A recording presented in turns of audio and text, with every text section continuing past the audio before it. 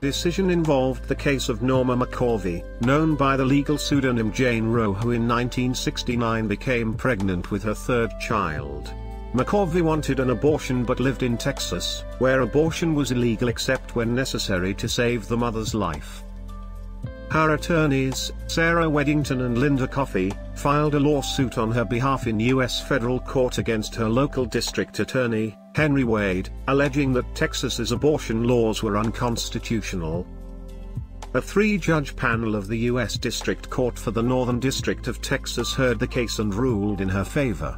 Texas then appealed directly to the U.S. Supreme Court.